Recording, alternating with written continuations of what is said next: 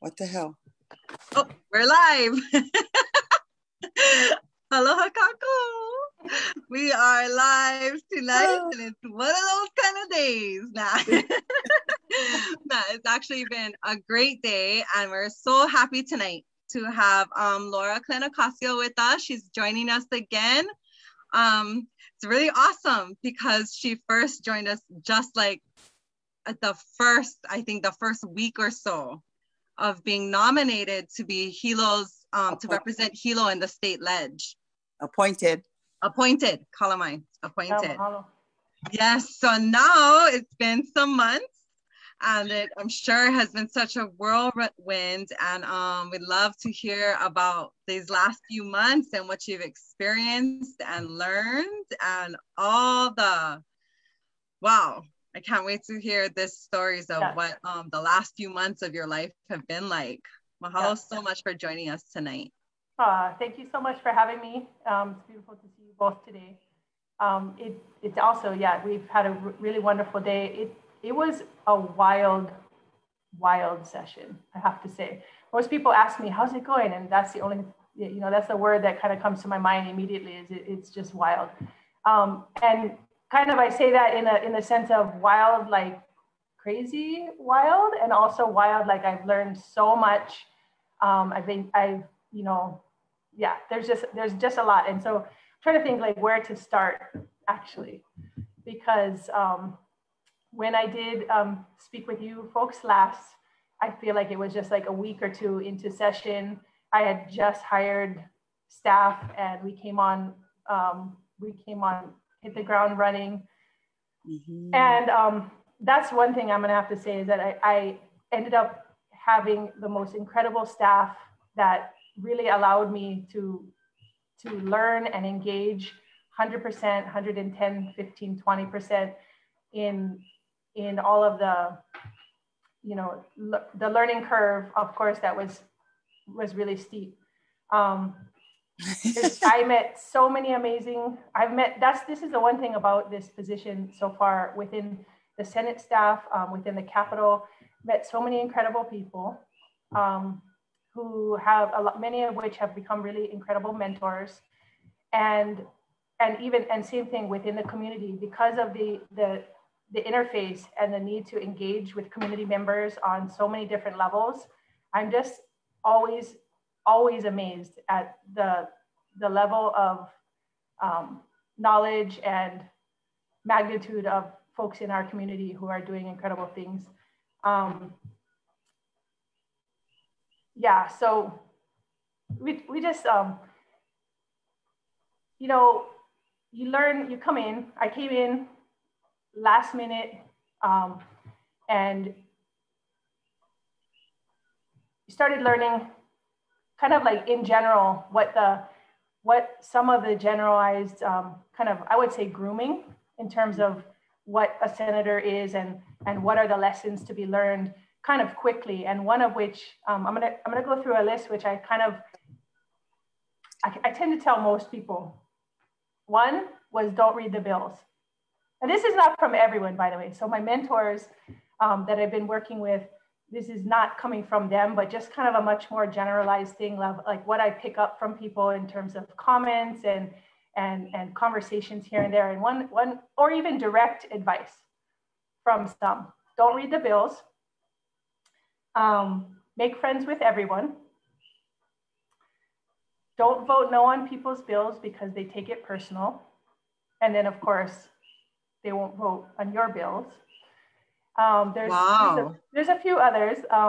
You definitely want to stay in the favor of folks that have control of money and what's shared with your community in terms of finances.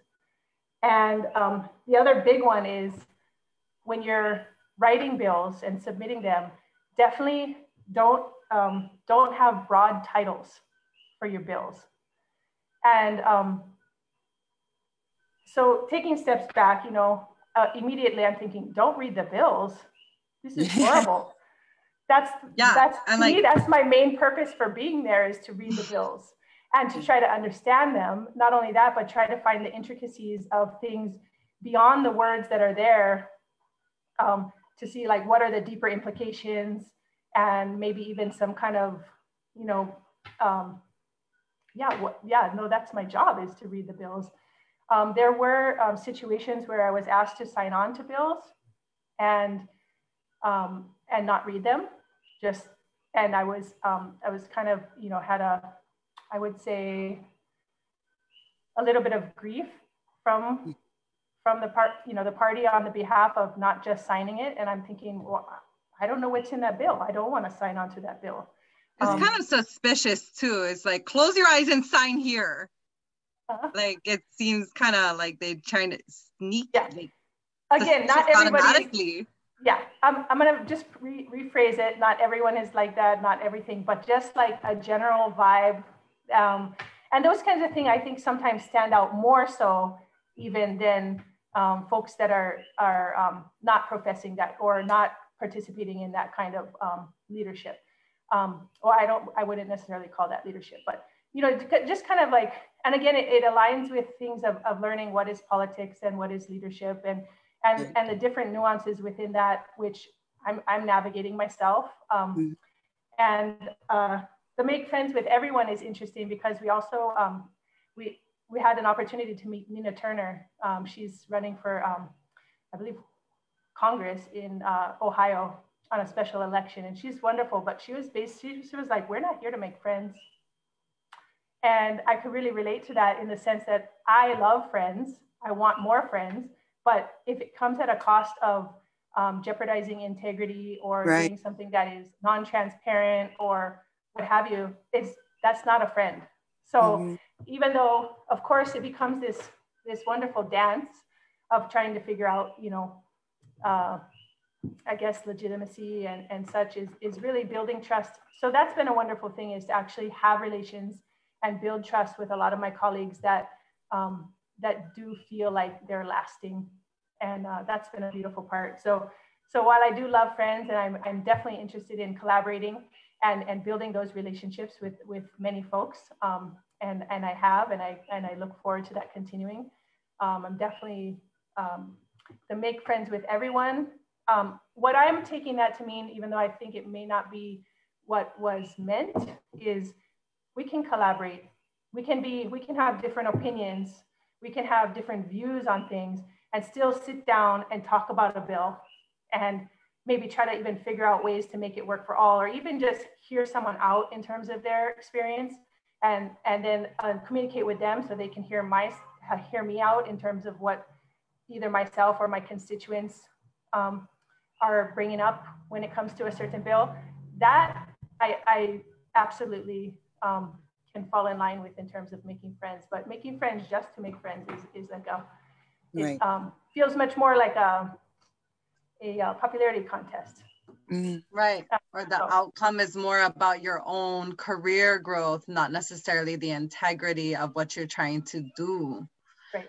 So like, but I understand that too, like the nature of the legislative body is like compromise is the key. So I can see that, but I appreciate that like friendship and your own personal relationships isn't the first priority. Right. And that goes into the next one, which is don't vote no on people's bills because they take it personal. And I feel like, wow, okay.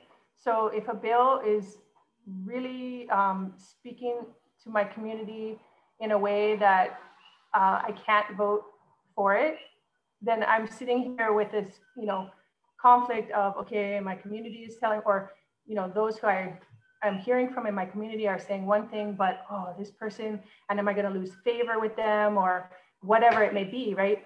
And so then it again becomes about something that's different than what the content of the bill is. And so for me, it just goes back to, I apologize, I have to vote no on your bill, but it's not about you, right? It's not personal. It's about the language in the bill, or it's about unintended consequences, or it's about, a lot of times, certain things may be really important for Oahu too, but not necessarily for outer islands, right? So that's a perspective that I always will have to bring because I represent Hilo, not downtown or something. So those things might be very different, and to speak that and feel very convicted about it with pride and say, it's not about you, it just doesn't relate to my community, you know, and those kinds of things. So, you know, there's deeper explorations with a lot of that, but that's kind of one thing. And the other piece that I mentioned, which was don't use broad titles, is really interesting. And I'll bring up a specific bill called 862, which became a law, although it was on governor's veto list, and then it was overridden by the Senate, actually both houses. 862 started out as a one-line bill, and the title was relating to state government, which means could be anything, right? And it was a one-line bill that was to abolish the Office of Aerospace. Okay, that's it. And overnight, well, I started getting texts from constituents. What's happening? What is up with 862? And constituents that I highly respect in terms of, you know, following things and their value system and such. I don't know. It wasn't in my committee, so I didn't come across it yet, even though I'll vote on it on the floor. So I go look it up, and it had morphed into 58 pages. This is maybe 2 days before our final vote. Halala. Halala is right. And the part that started stirring up, I think, attention within our community, especially within, you know, because it took away a lot of the language in HTA that protected culture and environmental things. And that made red flags go off. So a lot of people started sending in testimony. And then, of course, in the last hearing, maybe it was in conference committee, or it could have been in the very last hearing, that part was removed or put back in, actually, to the language of HTA. But then there was about at least 8 different subject matters within this one bill. But normally, you can't do that with Senate policy. It has to be the same subject matter, but because it's under the title of state government, it all related to state government. So it technically was under that title. So wow. And then when it goes in committee, anybody can amend and that inside the committee. Mm-hmm. And so then you had people giving testimony like, I'm in support of this bill except section 3, or they would say, I have no problem with the rest of this bill, but section 2, and then they address just that section because that's what is pertinent to them. And so then as a lawmaker, for me, it makes it very difficult to make a decision because you might have one thing that would really benefit your community, and then the other thing that is horrible for the community, but it's in the same bill. And so for me, I just voted no on it for a number of reasons, but one just on principle of transparency, and that in terms of my understanding of democracy and our government, that's just not really appropriate. You know, and then it was posed that there's really necessary times for those kinds of things. Like if you need something to be done last minute and it's to your, what if it was to my benefit? Would I want to do that? You know, so, which I have not been in that situation. So I can understand that there might be a time when you're like, oh my goodness, we need to use this bill to pass this thing that just came up in front of us. You're like, related to state government, rescind right? all crown lands. Yeah, exactly, right? Well, that could lead us easily to talking about HB 499. That's a whole nother. So that's the part is, I feel like, you know, with these pertinent rights. So we did a training recently. It was really wonderful. This is the part about meeting really incredible people. So we did a training with Kahuliao, Kapua Sproat, Auntie Davy McGregor. There was just so many people actually that came on and shared their mana'o. And it was really rich in terms of Hawaiian law, Native Hawaiian rights, public trust doctrine, all of these really, what is that? The traditional customary rights. While I don't have every piece of what act and what section of the Constitution it refers to, the general idea, I absolutely understand. And to be in that training was just the beginning, you know, it was just like the skim of the surface. So those are the kinds of things that I feel like we're just getting warmed up. and, you know, to continue to learn more of those things, and to connect with the folks that were presenting, you know, big picture, because that, you know, as we're passing laws, as we're reading through testimony, you know, I need to be able to reach out to folks in terms of asking them questions about different things. So just kind of building that repertoire, and folks who also then see our work in our office and, you know, respect it, and then know that they can reach out because they're like, oh, you know, she's you know, our ally. she's done good work on this in the past, and, you know, she spoke to this. So then hopefully they feel like they can reach out to our office in support. It was interesting because we had experiences like so many wonderful Ho'ailona, the whole session, amazing signs that came on the daily and kind of lifted our spirits, even though we were working like crazy. And sometimes you feel like, you know, maybe, well, I never did lose hope because of those signs, put it that way. But there would be something where, you know, be researching a resolution, you know, and it's on burials. So immediately I call somebody, and then my staff called another person, and ironically, they're both pointing to each other. Oh, we wrote that resolution. So then again, we were like, okay, well, at least we're on the right page in terms of who in the community to contact about this topic. Turns out they wrote the resolution, you know, and so just, you know, getting started with those things, but that was really special. Yeah, so. Awesome. So I'm sure just even like building up all those contacts. And so I would like to hear about last week. There was a special session, correct, for the confirmation of a Supreme Court justice for the state Supreme Court. We'd like to hear about that. It fortunately was not confirmed. Tell us more about that. You know, so I knew that these judicial nominees were coming up, and specifically one, but we didn't have the list of who made the final list with the Judicial Selection Committee. But once the governor made his selection, then then the list became available, and we saw, you know, who had received the nomination. And I started learning about it because, you know, I did look on his resume, and, you know, started kind of learning about him. I scheduled an appointment to have an interview with him. And then I started seeing things on social media and talking with my colleagues, which was really important, even for me, because I have to say, because I'm a participant too in this whole systemic racism, that's not the first thing that came to my mind. I'll be completely honest. I was like, oh, right on. I'm looking. I didn't see the numbers in terms of, you know, what was presented in terms of how much experience they had, but I just assumed they all made the list, you know, and I wasn't looking at, I wasn't thinking of it in terms of systemic bias or gender inequality or race, anything related to that. So I have to say, I'm you know, I'm part of that learning curve also. But immediately, as I start reading some of the commentaries from folks in the academic community, and also in the legal community that I really respect, everything made complete sense in terms of looking at this systemic bias that comes along with repeatedly kind of fast tracking of folks based on, you know, the lesson that it teaches is it's who you rub elbows with rather than who you are is one thing, you know, one way to look at it.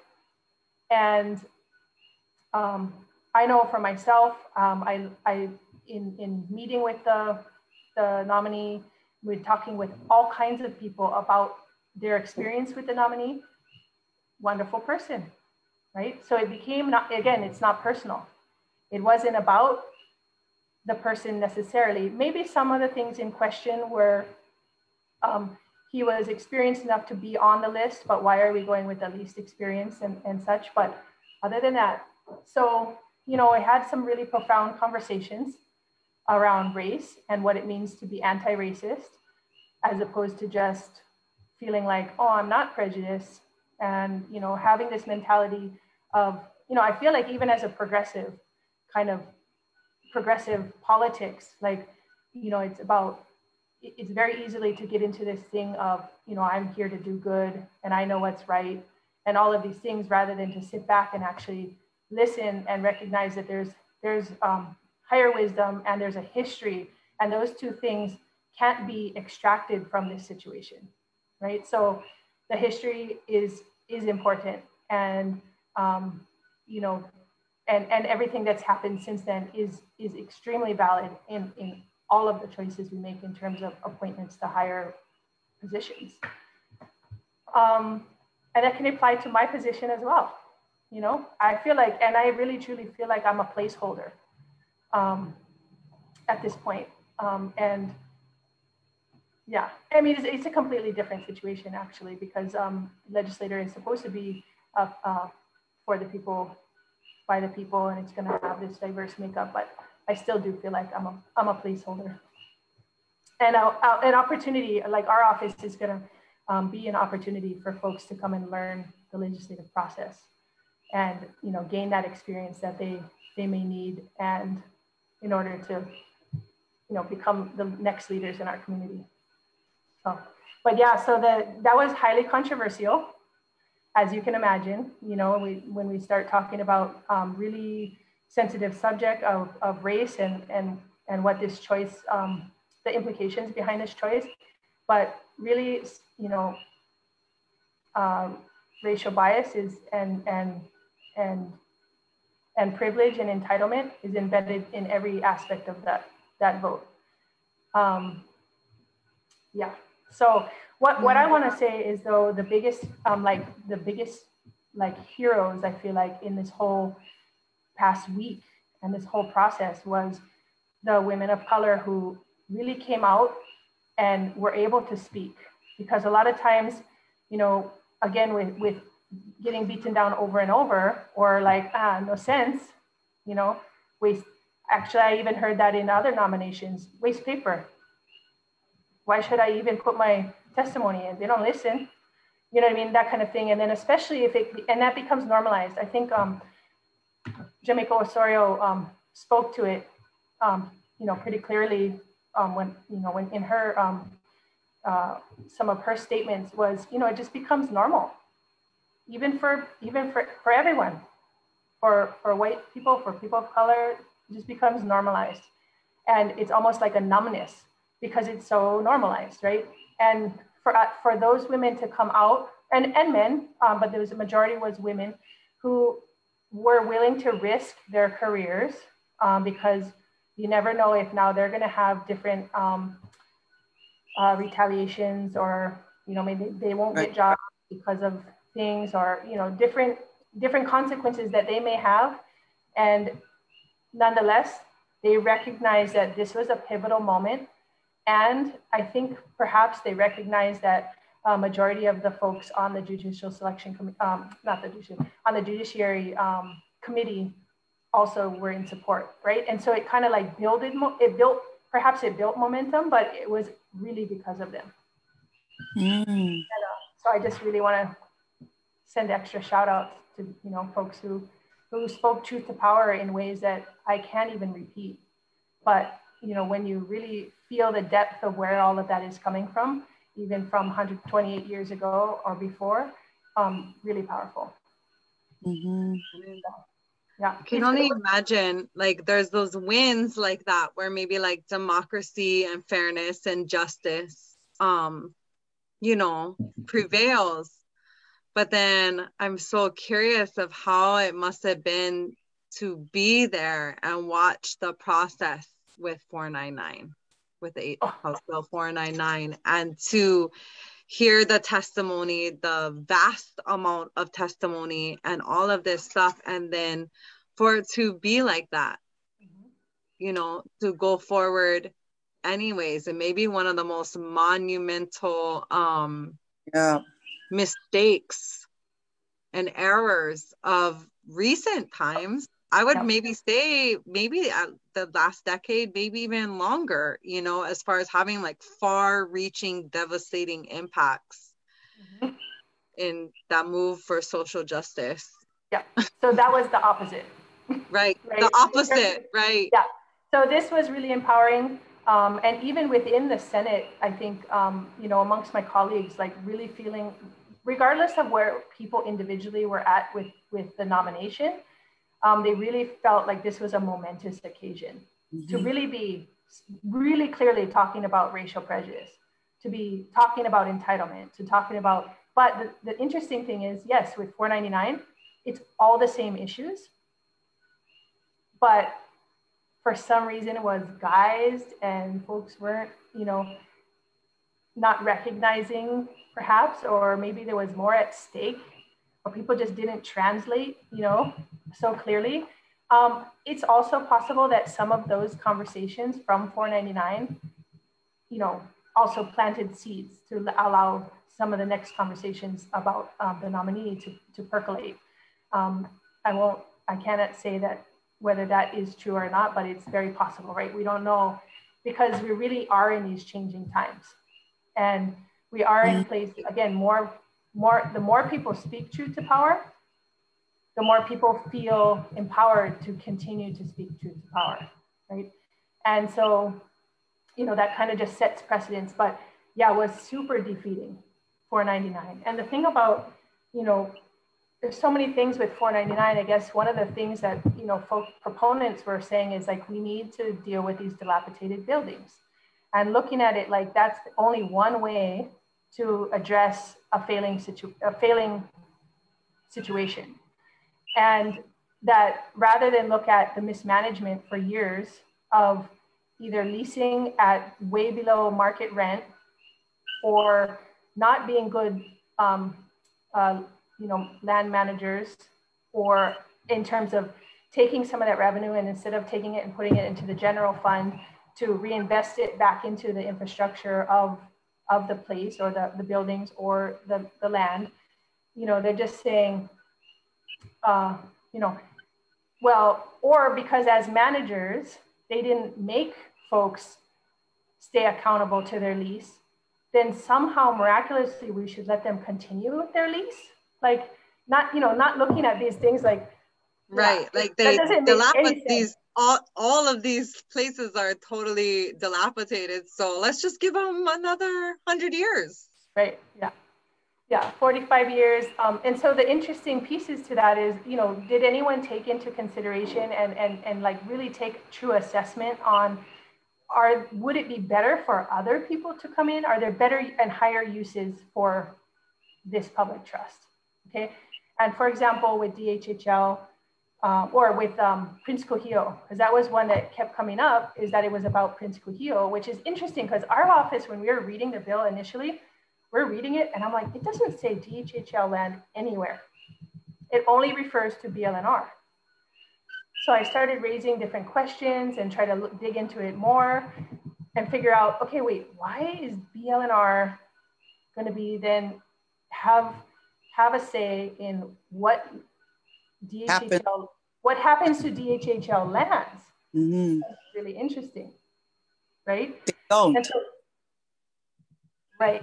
But there may be a loophole, but then the other piece to the loophole is there's two contested case hearings, perhaps then, right? DHHL and BLNR. But at any rate, yeah, it's the same.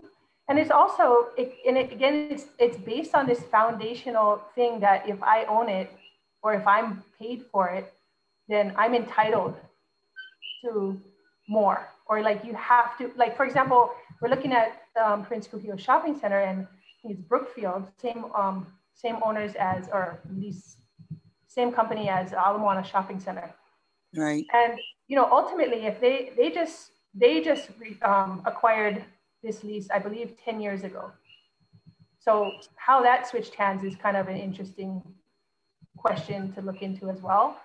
But if they have a 45-year extension, their you know, their what is the word? Their portfolio is worth more, right? Because now they have, you know, if they were to sell it, they could sell it with a 45-year lease or something.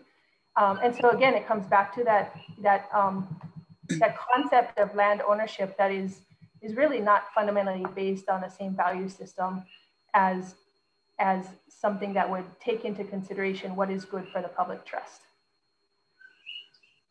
So. But as I understand it, I think that's part of the, I think, historic misconception of the difference between DHHL lands and DLNR lands. Mm-hmm. Because one is a federal program, right, established, at which the state is a trust of it. They don't have no say what happens on DHHL. And the normal practice of DHHL is to make it seem like this is just Crown lands, right? We all know it's Crown lands. Mm-hmm. But in 1921, the pseudo, I don't even know what to call it, the guys who annexed Hawaii decided to turn this into a state of the United States, doing what they did. And all of a sudden, they're saying in 1920, we're going to take some of these Crown lands and provide it for the Native Hawaiians, you know, and actually, in a sense, say that we're actually alienated from the rest of the Crown lands. But by doing so, as the United States did, as they did, the federal government, the Congress did in 1920, it's not the same inventory. They are not to be misconstrued as the same as setting law, state law for the DLNR lands is different than setting law for the DHHL lands. And neither the two shall, you know, shall be done that way anyway. There's a lot of stuff that to me, as I watched 499, I did kind of like do a little bit of research, and actually began from Bayfront. You know, it was because of the lands coming up, the Nani Loa, the hill, you know, all that land at Banyan Drive came up for a discussion because their lease was coming up. Reminds me of Pohakuloa, reminds me of Bakea, you know, remind me of all these different lands that, you know, are Crown lands. And we were just in the discussion, like about, I say, a couple of years ago, regarding climate change and, you know, the ocean, you know, swallowing up our shorelines. And the discussion at that time regarding to Banyan Drive was, what do we do about that? Because the hotels are right there. In fact, they're like, you know, they're like sea level, you know, and it's like all that discussion just went down the tubes as soon as we came up with this bill brought in by Big Island. 499 came up. I mean, it not came up at that time, but it kept on progressing to 499. But now it's involving all the leases of DLNR lands in a sense, including their, if I'm not mistaken, all leases. Like even like Pohakuloa and all of that too. So that probably, well, the thing is that DLNR lands to me is like, you're talking ag, everybody. You're talking about influence the DLNR leases to be extended another 40 some odd years. And I'm saying, wait a minute.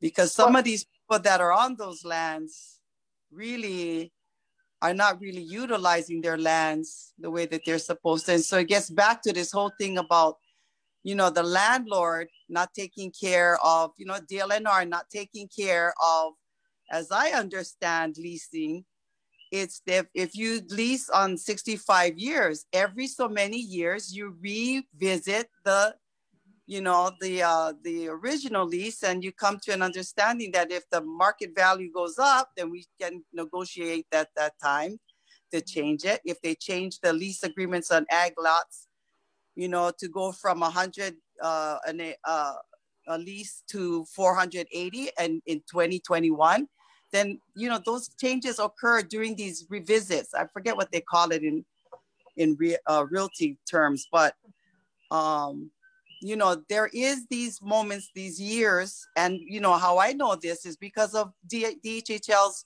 annual report. Right. when these lessees have to come up and they go like during this year, 20 years, 5 years, 10 years, we're gonna be, you know, looking at the lease again. How come we have to add on more years to that practice? And or not being able to look at these people who are managing these properties and not making them accountable to it. You know, there's these things already that the realty people already do. That's already law. And yet, what, DLNR doesn't have to follow. Yeah, and then the interesting thing is also in 499, they created an exemption for lands managed under UH. Right? Because otherwise that would have been a huge outrage because people would know that it's relating to Mauna Kea. Right. Meanwhile, though, there's a task force that's working on whether or not UH should remain the manager of Mauna Kea, right? And so if somehow that does change, then all of a sudden this bill could apply to Mauna Kea because it would no longer be in the management of UH, right? But if people knew that, right? Think about that, right? That's under question. Oh, so with this bill now, because only UH is exempted, if they determine UH should no longer be the manager, if they defer to any other state agency, it would automatically extend the lease. Question. It could. How are these sneaky guys? That's just one of those things. So, okay, and then you have, so I'm gonna, so going back to Waikea Peninsula or Banyan Drive, right? This revitalization thing, there's a history to it in terms of, we're just learning a lot of the pieces, right? But I know folks in our community know a lot more of the details. But even if you just go back to Billy Kinoy's administration, they put together Hawaii Banyan Drive revitalization. Right. Anyway, I can't remember the acronym, but basically a group of folks within the community, there was representation from many different folks within the community to kind of come up with a master plan and a bigger idea. And they were supposed to work hand in hand with the state. And then interestingly, last year during COVID, actually it was right towards the end when we started opening up again, DLNR made the decision.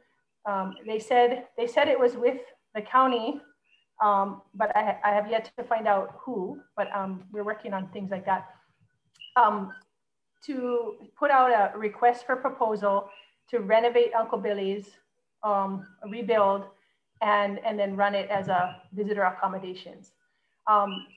And so they got 3 proposals, and one of which is, and then they ranked it. They had the BLNR came up with a committee to assess the 3 that put in proposals and decide who would get the bid.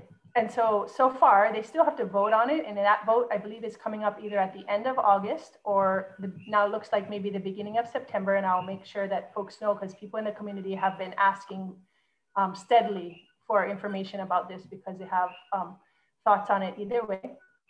And that the company that owns or that currently has the lease for Naniloa is also the lead for getting the lease for Uncle Billy's. Uncle Billy's and Country Club, which is not the one right next door, but the one beyond it, that currently houses people. And so a big question that comes to my mind right off the bat is, where are those housed people going to go and what's the plan for that? Of course, the reaction I get from folks most of the time within the department is that's not our kuleana. Like they just need to leave. And for me, looking at the whole in terms of our housing crisis, and it's also so interestingly the same company bought 164 plus units at Waikea Villas, and Waikea Villas has been receiving folks within Waikea Villas tends to be a highly vulnerable population, whether it's kupuna on fixed income or disabled or veterans, single families that were previously homeless, folks on Section 8. They've been receiving, even throughout the eviction moratorium, they were receiving texts from property management, as well as some received actual 5-day notice to vacate during, I think it was in June, could have been July, but it's during the moratorium, to vacate the property. And that they were told that their rent would be increasing from approximately $900 to $1,400. They wouldn't be accepting Section 8, like all kinds of things. And it was causing a lot of stress and pandemonium within the community that lives in Waikea Villas. Anyway, it just started bringing up a bigger picture issue of speculation, right. Renovation. And I feel like, you know, you can relate, yeah? Mm-hmm. Where speculation, renovation, increasing the price, and it brings in a different clientele of renter, many of which, you know, it's often people working away from, you know, they can work away from home via the internet. And so they're kind of doing like travel tourism work. And at any rate, that's not necessarily everyone, but it just became, it's bringing up these bigger conversations about how do we care for folks in our community, and what do we need to do in order to make sure people remain housed that are housed, and then also to, you know, create more affordable housing for folks that are currently unsheltered, and that it is our kuleana. So even if, you know, folks in the department are saying, well, that BLNR, our job is to manage the land and to put it to highest and best use. To me, I ask, well, how is highest and best use putting people out onto the street that are currently housed, right? And are there other highest and best use? Could it be used for some other situation, not just visitor housing, visitor accommodations, that is highest and best use? Those are just questions, right? Put to the community. It's like higher and best use for your profits or for our community. Right. Yeah. So that becomes a really big question. Huge difference, right? And to address Kumo, to address your thing is moving it back.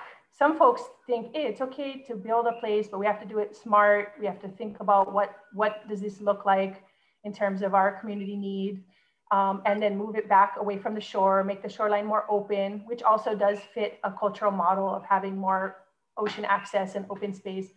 I wanted to mention it's SB 1166, which I believe became Act 222. I'm not 100% on the act, but what it does, and this was introduced at the same time as 499, it allows lease rent exchange for infrastructure improvement or demolition. And one of the things that is involved in this Uncle Billy's piece is demolition. Mm-hmm.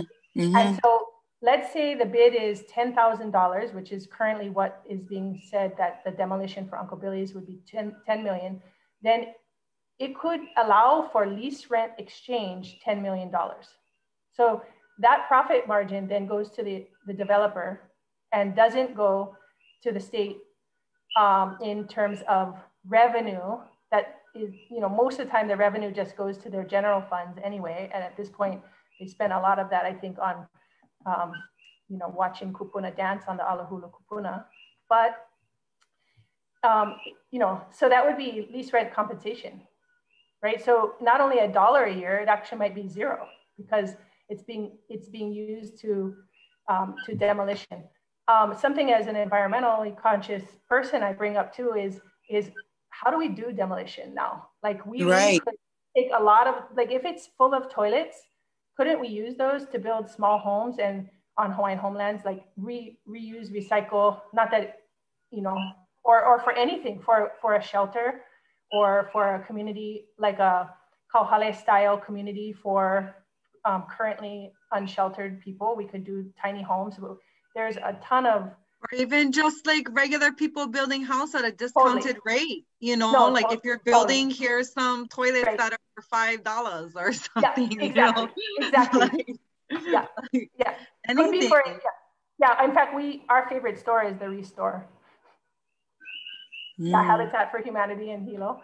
It's the funnest to go. In fact, and that's where we donate stuff too. So it's the same thing. So again, like there's no provision in there that says how this demo would happen and in what way when we're taking into consideration our landfill situation, right? And so again, I go back to these priorities, like governor has all these priorities you know, to eliminate homelessness, to create more agriculture, especially for local consumption, and, you know, to, you know, become more energy self-sufficient in terms of, you know, off fossil fuels. So then I look at all of those priorities and I ask, does a development like that, for example, satisfy any of those priorities? And if not, this word of sustainability or regenerative tourism or anything just becomes a word, like a buzzword, unless we actually apply, you know, we look at every development or every project that we're working on with that lens. And if it doesn't satisfy those things, then it needs to be changed. Yeah, it doesn't fit the model for the community. Yeah, so that'll be coming up soon. But within those stories, I have to say that even started thinking about, because folks have shared different stories of their family, started realizing, okay, even go back before Billy Kinoy, and let's go to 1960, tsunami, okay? There were people living there. Yeah. There was a whole village living there, many of which are either still alive or related to folks, right? And then they got displaced and they were given, so far as I know, they were given the reason for safety. Ironically, right. A lot of them were moved to an inundation zone just a few miles down the road. They are also in the tsunami zone, even though right. they were moved because of safety. Right. And then within a few years, there's visitor accommodations being built, hotels. Mm-hmm. So it's like this conflict of, wait, what's happening? Yeah, that was dangerous for people.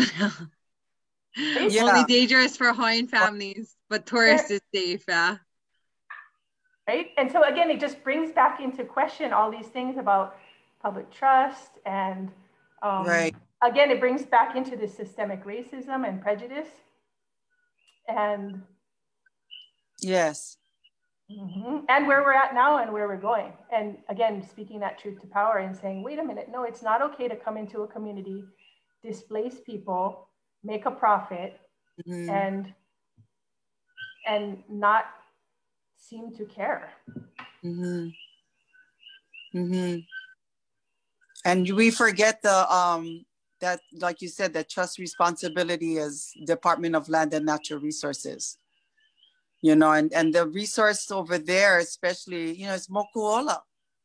It's not what you see top of the surface, it's what's underneath, you know, and maybe even turn it into some place like a marine science kind of area where, you know, I mean, we have that wall. I mean, come on, we got to start talking about that wall there. That's, you know, I mean, how is it, you know, I don't like swimming in Hilo Bay. I don't really encourage anybody to be paddling there, but that's all we got, you know. Mm-hmm. But what's going on with that wall and why? I mean, is it really there to stop a tsunami? Come on now, you know. And think the earth is shifting. The earth is definitely shifting, and that was one of my main concern was about the water rise, the ocean rising, because I've been to DHHL meetings and they're talking on the state level. Like DHHL lands on Waimanalo Beach, Nanakuli, you know, Keaukaha, you know, they're already talking about moving Keaukaha. I mean, I'm just saying, everybody out there, we have to be maka'ala about all of these issues that are affecting us through our climates and stuff. And I'm saying, oh, what are we doing? We're going to build it up again. And then what? You know, I just think that we need to start listening to our, you know, to our earth, you know, and really start being more observant of like how we were in the past, very observant of all of our nature and getting in tune with it and stuff. And I think, you know, establishing that, you know, Hilo really is a place that our local people, our shorelines are used on I mean, you look at when we have 4th of July, when we have, you know, holidays like that encourage everybody to be at the beach with their families, you know. Mm-hmm. And I go right around the corner on Banyan Drive. I mean, we need hotels and stuff like that, but maybe not. Well, you know, we're looking into this regenerative tourism, right? Right. This idea of regenerative, that's even beyond sustainable. Sustainable is like where it's at right now, right? Yeah. But regenerative is like actually putting it, you know, regenerating it and bringing it back into this vibrant, you know, place. And, you know, there's examples throughout the world where they do something like a season, right? And you literally only have tourists for that season. And then the rest is reprieve, where you put your life back together. And even though, you know, it's not mine to make the parallel, but there's times, you know, with Makahiki, for example, where you know, you go inward, you fellowship, you regenerate, you get back ready for that time of action, right? Yeah. And not that the seasons have to go with that or anything, because again, it's not necessarily up for you know, as a one person to decide, but as a community to continue to look at what this regenerative thing really truly looks like. Does it, you know, is it extractive? You know, is it extracting? So there's these I come across all these different statistics all the time. And I know, for example, one of them was about the visitors in Hana, 5,000 to 7,000 per day. I tripped out when I heard that. Per day.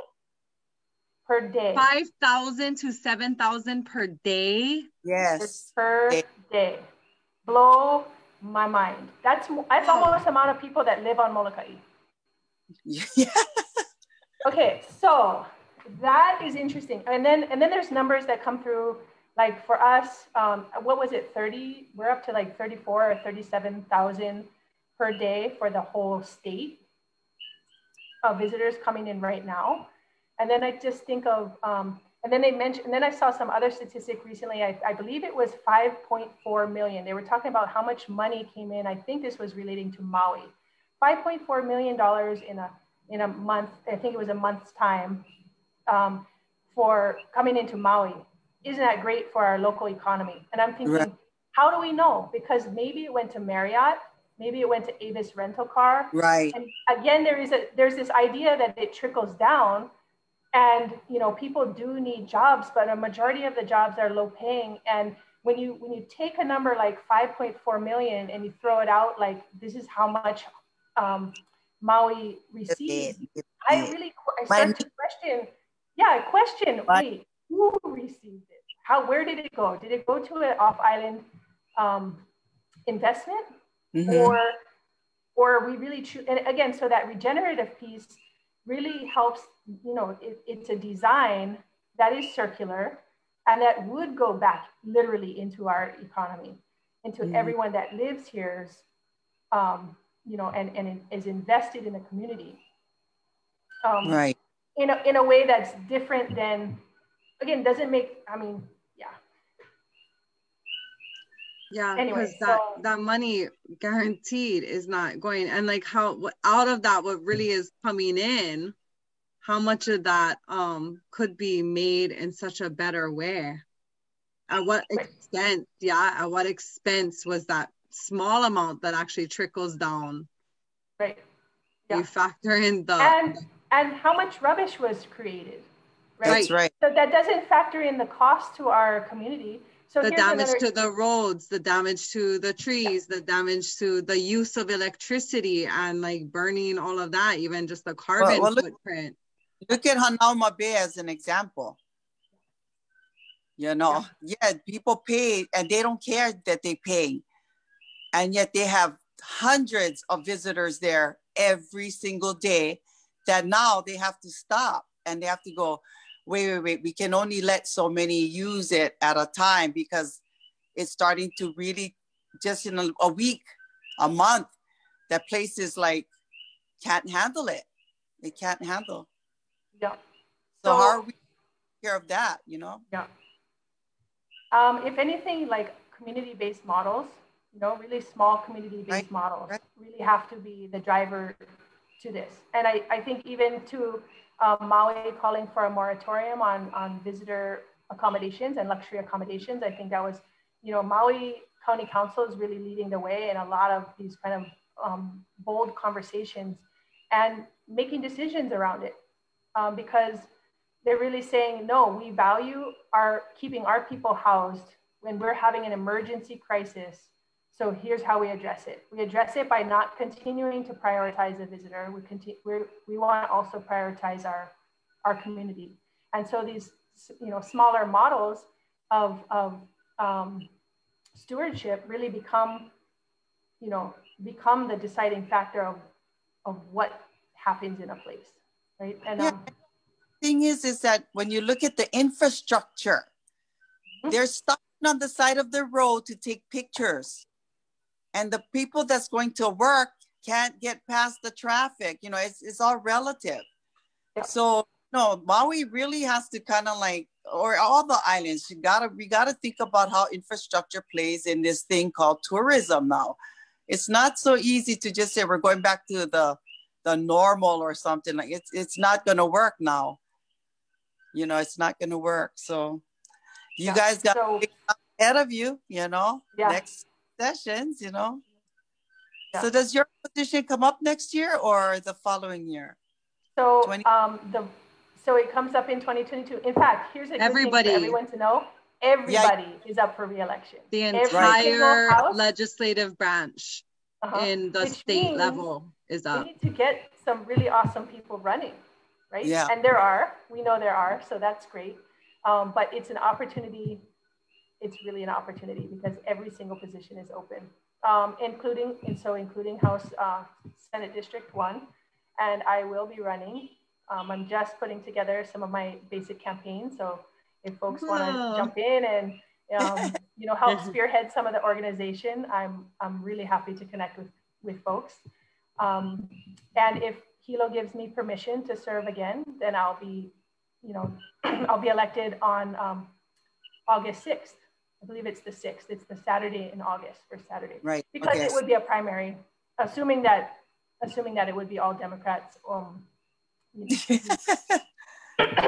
Which we can't assume. There's some other good parties. In fact, if we can get even one Aloha Aina representative and one Aloha Aina party in the Senate would be really amazing, because that they then have an advantage, like similar to Senator Favela being the sole Republican.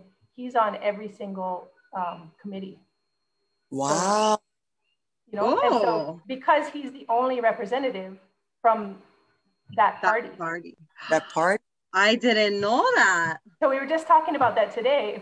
If there's even one Aloha Aina party that gets elected, they would be on every single committee, and they have to have their own caucus room, and they might just caucus with their staff, but Would you consider running under Aloha Aina? So I'm definitely a Democrat through and through. Although I have to say that not all Democrats, and not all people with the D are necessarily Democrats. Right. And yeah, I'm a Democrat, so I'm going to stay a Democrat. But I definitely can understand the platform of Aloha Aina 100%. And I feel like for myself, that's where I want to continue to make all decisions that I make as a Democrat based on of course, my understanding and what I hear from testimony based on Aloha Aina. Mm-hmm. Because that's all we have. Ultimately, what else do we have? If we continue to extract, we don't have those resources. So, right. Ooh, yeah, so it's gonna be a big year. Mm-hmm, big year. Yeah, Laura, we're so grateful. So grateful to you, and just really mahalo you for the work you've done, and for the work I know that we can depend on you to continue doing, and that is just huge. So mahalo. I know that I'm sure this has been your work has been at a great sacrifice to your ohana and your keiki, which are still, living with you and raising your children and going through this journey of,